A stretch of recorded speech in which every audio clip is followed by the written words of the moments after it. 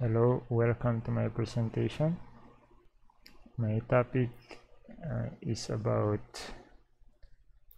the development of Ellen White Writings search engine. The URL, the live URL is here in this URL. All my PowerPoints will have this, so you can check it while I'm doing the presentation. Okay, let's go on. Ellen G. White writings are about 5,000 periodical articles and 40 books, which she wrote in her lifetime, some of which are translated to 140 languages. They are one of the most translated literature and of vital importance to Seventh-day Adventists. There was currently no known system to take questions and present quotes, articles, or chapters, sections as answers. A system was built to cater to this opportunity. The existing interfaces were this. We have the main website, Each White Writings. We have the Android app first version, which this is my favorite. The second version, it looks better.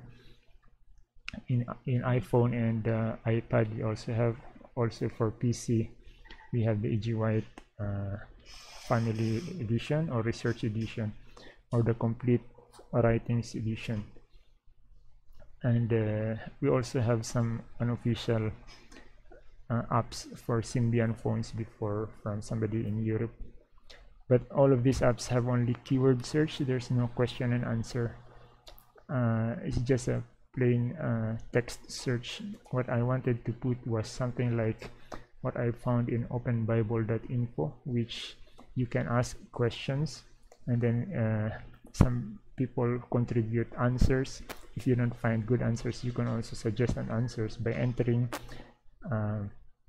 Bible reference corresponding to that questions. The more people vote for that Bible reference, the higher the rank in the list of answers for that specific question or topic. So this is what I wanted to do also for the E.G. White thing. So because if you can actually search for questions using Google, but it will contain non-E.G. White and non-Bible answers. You can use the Bible, but I wanted to incorporate E.G. White writings. So this is the methodology. We get the E.G. White full text, we get the topical index, which is very rich. We get the seed questions, example questions from openbible.info. They are the same questions, but E.G. White answers. And then the people ask questions, and plus the user feedback, whether they like the answer or not, or they add additional answers. It will compose the E.G. White Q&A system, which I'm trying to do. Information system theories, we have indexing, ranking, like Google, they rank more relevant results higher. Machine learning, the system learns from existing likes and suggestions. It becomes more intelligent. Fallback, if there's no recommended or higher quality answer, they fall back the answers. It gives answers from the plain text search. And development model is a spiral model, because this kind of thing, you make it work and then you improve it and you improve it and continue to improve it. The technologies I used are PostgreSQL, which because I know it, Linux also, and PHP, my favorite language. So this is how it works.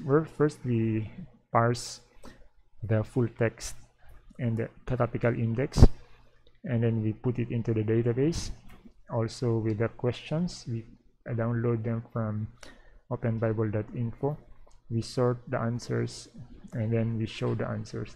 The question can come from the user, and this is the interesting algorithm, the answers, the sorting of the answers.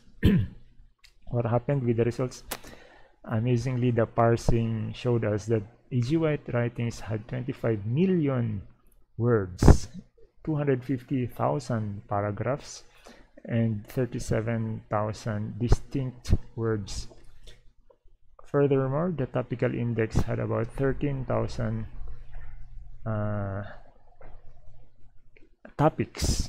Under those topics, there are 284,000 lines that correspond to a reference or subtopics. You can also call them subtopics. The extracted, downloaded topics or questions from openbible.info is about 5,000 questions.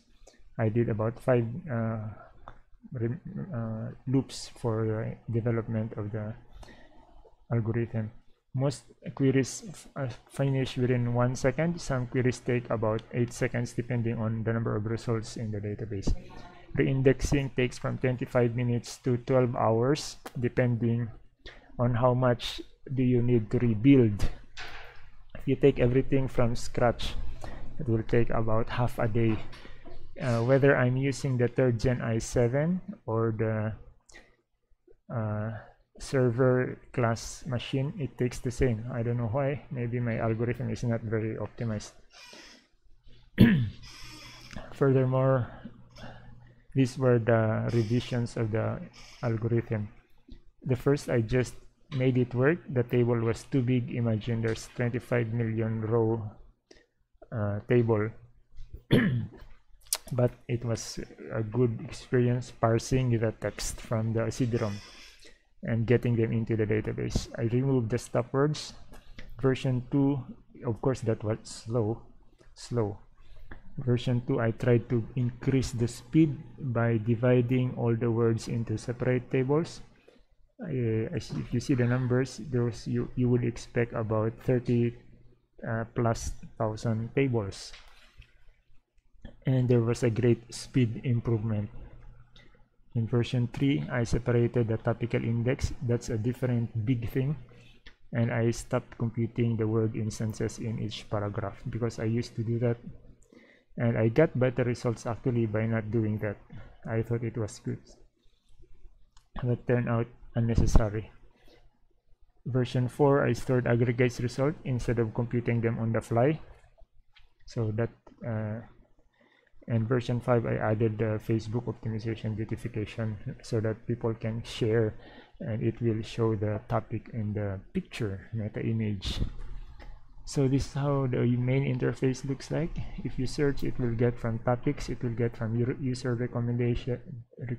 recommended paragraphs, and it will get results also for from the index, a plain search index. So how about the results?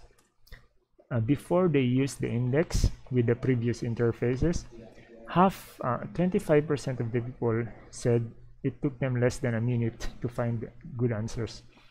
After using the new search engine, about 75% said they can get answer within less than a minute. Saves time, right? A 50% increase. I praise the Lord for that. Do you find answers with 1 click? 87%. By the way, I only got 8 responses. Anyway, in user interface evaluation, you only need 5 to 15 users. It was pandemic, and I sent the questionnaire to about 50 people, and 5 Facebook groups, only about 8 people responded. We thank you for those people. So, is it easier to use than the existing ones? 87% said yes. Recommendations: more users should use the system so that they can suggest more answers, and the quality can become higher. The system becomes more intelligent with more experience and more suggestions. EG states should consider using the algorithm for their search engines, desktop apps, and mobile apps. And if the database becomes the bottleneck, we use memcached to increase the server capacity. We thank God, especially for all the miracles, the algorithms, the ideas of the Pastor Brian Tolentino for supporting moral support on this project, and the EG State for giving me a complimentary DVD. Also, UP Open University for allowing me to do this study in academics. Also, AUP, who is my employer. These are the references, and I think it's time for the demo. By the way, you can use the system or try the system in this URL. I still about have 4 minutes. Thank you. We can go to the question and answer.